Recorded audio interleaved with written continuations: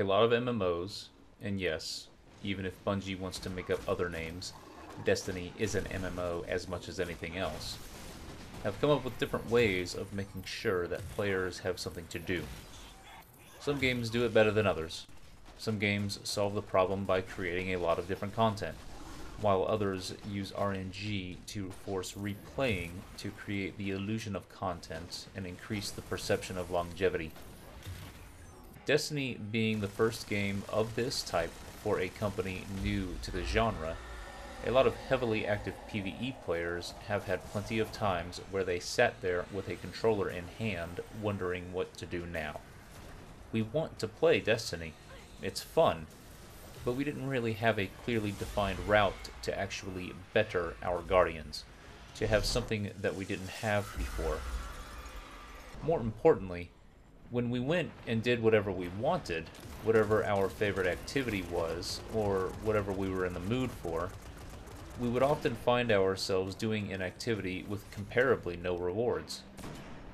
Destiny is built in such a way that, outside of group activities, themselves limited by weekly resets, queuing for strikes is pretty much it. Since we're in a very different world than Year 1, I won't talk about it too much, but I will talk about things both before and after this last March's update. It did improve things a bit, but it's sad it took until the very last update to the game in order for us to be where we're at, and it's still not very rewarding. What's been revealed so far about Destiny 2 seems to imply things will be a lot better, but that's another game, and this is the Destiny Postmortem. I'll evaluate Destiny 2 when it launches and have had a few weeks to get a feel. Before diving in, I should reiterate, I'm a PvE guy, and this is a PvE-focused series. I'm without the authority to speak on PvP matters, and just about every other content creator and streamer are playing and talking about PvP all the time. If you want that perspective, browsing almost anything else Destiny will get you to someone who will gladly tell you their thoughts on the state of PvP. Let's set aside two things. The first is XP. You get 5 motes of light every time you would level after hitting level 40. Grinding levels for motes isn't going to get you anything faster than just about anything else. The second is legendary marks. There are a few of the activities that cough up legendary marks as rewards. Instead of evaluating the worth of marks each time, I'll just share once. Only now are they really worth anything. Starting with Year 2, they were really only worth something when you were first leveling and the vendor gear was a higher light than what you had. However, most people rushing would be at a point where they would have lost that purpose after week 2. The second time they were actually worth anything was during a vendor item reset, and that used to be only twice a year. The need for them to infuse is usually more than countered by the rate at which you acquire junk legendaries anyway, so that's also unimportant. Only with this recent March update and the new weekly reset of all vendors do legendary marks actually have meaning anymore. No longer am I noticing I'm yet again at max just to run and turn them all into upgrade materials to then, in turn, dump them into my faction rep. Now it's possible that I may want hundreds more in a week. They saved themselves with this one, and I'm sure we're all happier for it. It gave a lot more people a reason to at least turn the game on each week. Now, let's break down the PvE activities you have available to you. 1. Replaying story missions. 2. Replaying story missions at heroic difficulty. 3. Daily heroic missions and weekly heroic missions. 4. Patrols, including public events. 5. The Court of Oryx. 6. Archon's Forge. 7. Non-PvP gunsmith testing. 8. Bounties. 9. Classic strikes. 10. Level 36 strikes. 11. Level 42 strikes. 12. Heroic level 42 strikes. 13. The Nightfall. 14. The Prison of Elders. 15. The Raid. 1. Replaying story missions. There is no value here. If your desire is to experience the story in the game, you get to do so knowing that you'll get a tiny fraction of the experience needed to level before you end, and maybe an engram or two, neither at an increased rate. You don't receive anything on the right side of your screen upon mission conclusion, nor later in the reward screen. There should be something here. I'm not going to suggest something for each emptiness, as there are many solutions and they should be balanced against each other in a finalized package, but I feel there should be something here, even if it has the weakest returns on time. 2. Replaying story missions at heroic difficulty. There is no value here. I'd love for them to be balanced to be difficult for a highlight character, to be endgame material, even if they were the bottom of the ladder when it came to rewards for the difficult stuff. Still, something. And there's room here to activate these in such a way where it's new each time, including a randomized modifier set. 3. The daily and weekly heroic mission sets. These aren't too different from each other, both in function and reward, so we'll look at them together. As is, they're okay, though it'd be nice to have a weapon or gear roll at the end of the completion of the weekly. The marks are nice, though only now. I do believe there should be free ways of getting the boxes, but placating an activity only once per week doesn't make it fun for those who do it only for the box, so I don't feel this is the proper way to grant them. If the previous activity was rebalanced in the way I suggested, this activity may actually become redundant. 4. Patrols, including public events. Patrols are currently in a weird spot. They're slightly dynamic, largely doable at your own pace, don't have fail states, and are actually a great way to farm for both Vanguard and Faction Rep, especially if you're in a full fire team and at the Cosmodrome, Venus, or Mars. The problem is longevity. Though the kinds of beacon mini-missions increases with each expansion, they still don't feel varied enough. Additionally, that rep is really all you're getting out of them, and I feel this needs attention.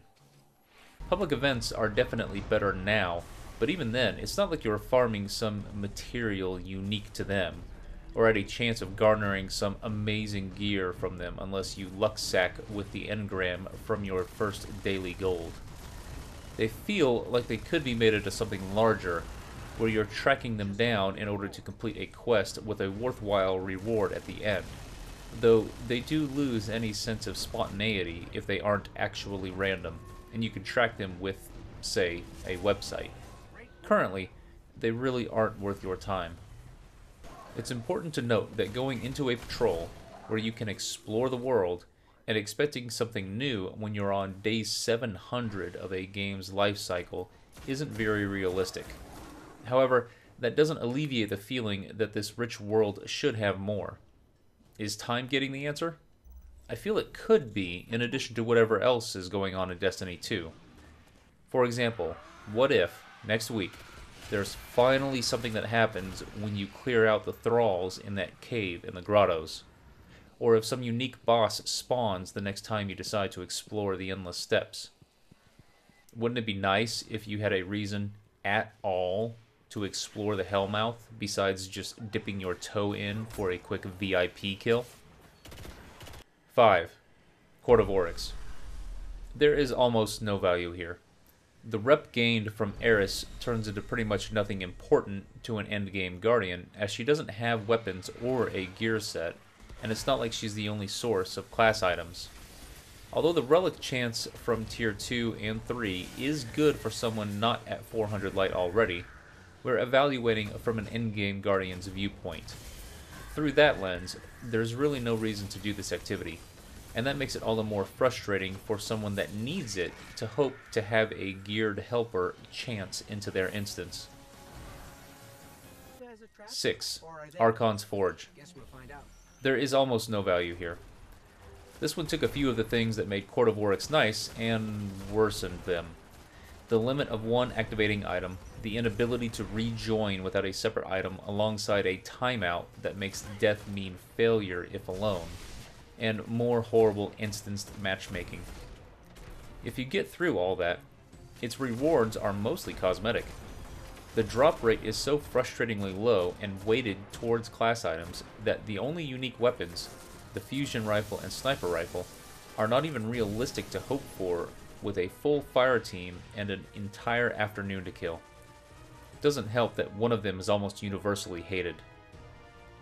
7. Non-PvP gunsmith testing. There is no worth here. The weapon testing was a neat idea, but it's largely unrealized. The guns you can get are the same that you get from the packages, so spending time doing the very limited rep farming you can do each week isn't as simple as waiting for the right rolls to show up. In my opinion, the gunsmith has the opportunity to be great, and that's without even reintroducing rerolls. It isn't a rewarding activity. 8. Bounties. Bounties have been, throughout the game's lifecycle, essentially patrol beacons that you can take with you and stack, and this places them in a weird spot as well. They usually take longer, and their rewards are also larger.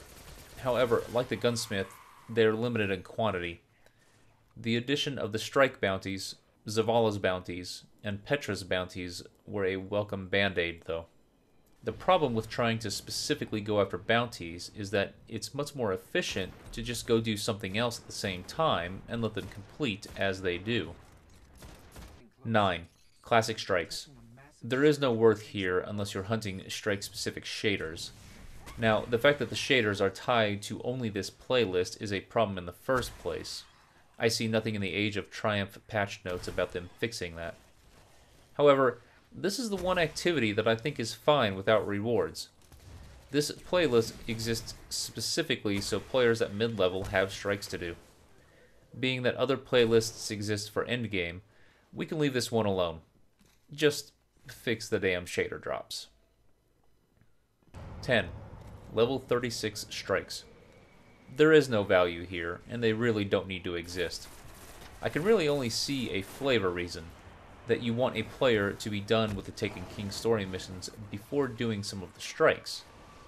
But if the rewards are going to be the same, and they might as well be, then I really don't see the harm in condensing this and the Classic Strikes playlist at level 20. Strikes aren't a part of the main storyline anyway. Maybe just rename the result.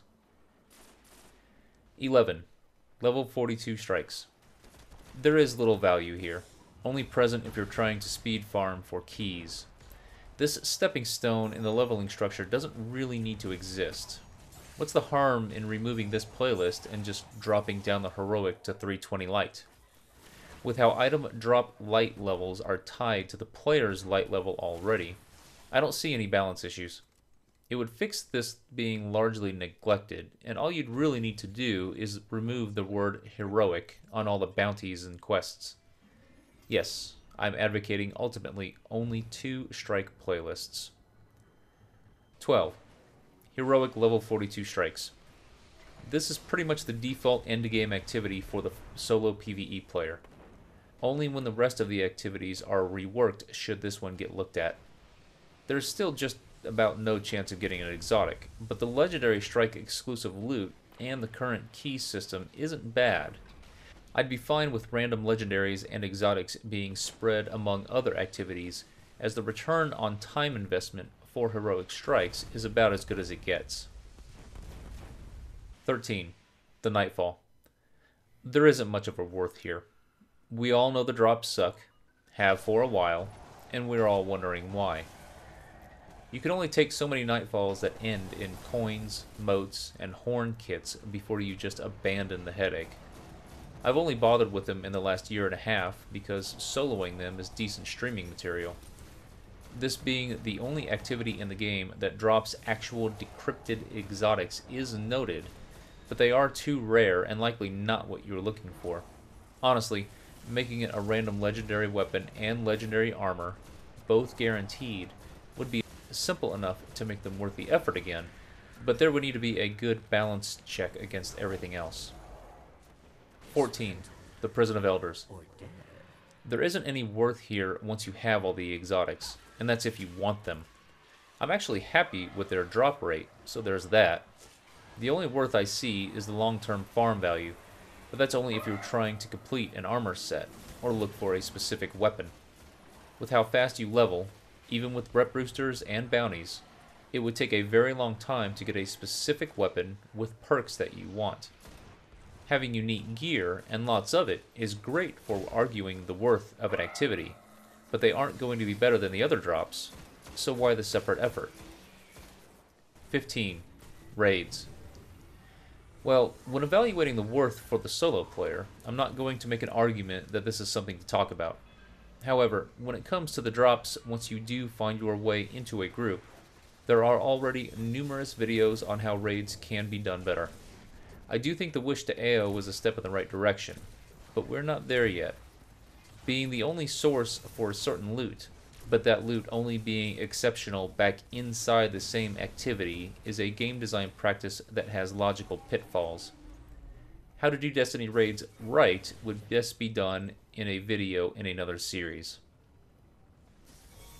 That's all the PvE activity broken down individually.